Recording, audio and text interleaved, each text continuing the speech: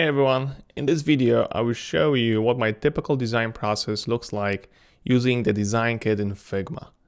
So this is a very simple process I've been using for a long time, and it allows me to easily communicate with the client, gather feedback, keep my files organized, and deliver final design projects that are easy to work with for web developers. Alright, let's begin. So the first step we want to take is to create a new project in Figma. So I'm going to choose a new name for my project and then click Create Project. Now, as I mentioned in the previous video, you always want to duplicate the original DesignKit template and rename it to start a new project file. So I'm duplicating the file and moving it over to the new project. To rename the file, I use this formula where I use the project name and then /working. Using the project name in the file name helps me to recognize the project when I have multiple tabs open at the same time. Okay, now I'm going to create a second empty file in my project called Client Preview. This is the only project file that my clients have access to during the design process. And by doing this, you can protect your working file from other people jumping in and watching you while you're designing, which could be very frustrating. Also, it can help you keep your client preview file clean and copy only pages that your client should be looking at. And in that client preview file, I usually create a new page with a date every time I send another update. So we can see the progress and easily go back to the previous stage and look at the previous comments. Now I can simply copy and paste any screen from my working file into the preview file for the clients to see. And after gathering clients' feedback, I go back to my working file and apply all the changes. Always remember to apply all of your changes only to your working file. This is the file where all of your text and color styles are connected. And if you make any changes in the client preview and then try to copy the entire screen back to the working file, it will lose all the color and text styles connection with your design system. Now that we have the project file structure ready, let's go back to our design process. Most of my website designs follow this three-step process: exploration, wireframing, and visual design. So first I start the design exploration page. And this is where I can gather all the information and notes from my research.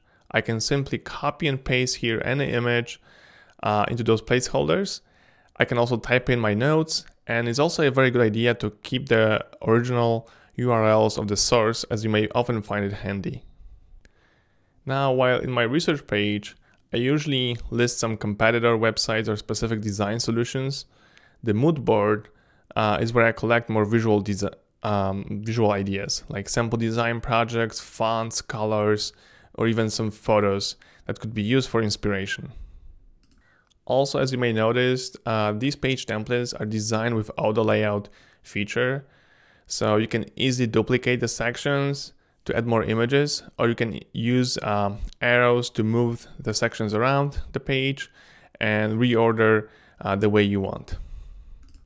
Finally, the style tiles templates are used to quickly present your visual design concept by combining together the typography, color palette, and some sample UI elements.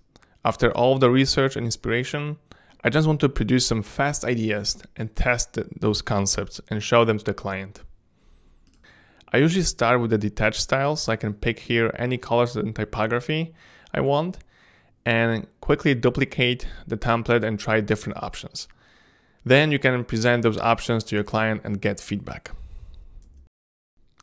All right, and the next step in this process is wireframing. I will cover wireframing more in detail in the next video. And here I just want to walk you through this whole general process.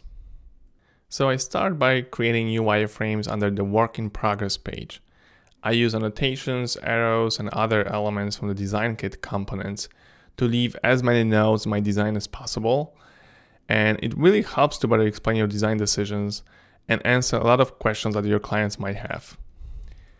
Once I'm ready to collect feedback from the client, I copy the entire work and paste it to the client preview file. From here, I usually record a video where I walk through the wireframes, and then I send it to the client along with the link to the Figma file. Finally, I moved the screens to the in review page. So I know these are the designs that are in the review process. And in the meantime, I can continue working on new screens again in the work in progress page while waiting for the client's feedback. Now, when my wireframes are done and I'm ready to move into the visual design phase of the project, I start by updating the entire design system and customizing my color styles, text styles, and UI elements. Then I copy the wireframes into mockups and start the same process as with wireframes by working on the screens, copying into the client preview, getting feedback, and applying changes back into the working file. And one important thing to mention is that once you change your color and text styles, your original wireframes will automatically change as everything is attached. So if you want to preserve your original wireframes, you can simply duplicate the entire project file and call it wireframes. And then you can separate these two steps and work independently on both. But to be honest, I rarely go back to wireframings once I start the visual design process. So I never really have to split the files.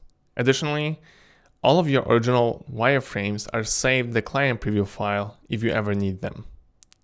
Alright, and that's all I have for you in this design process video. In the next video, I'll walk you through the wireframing process in the DesignKit in Figma.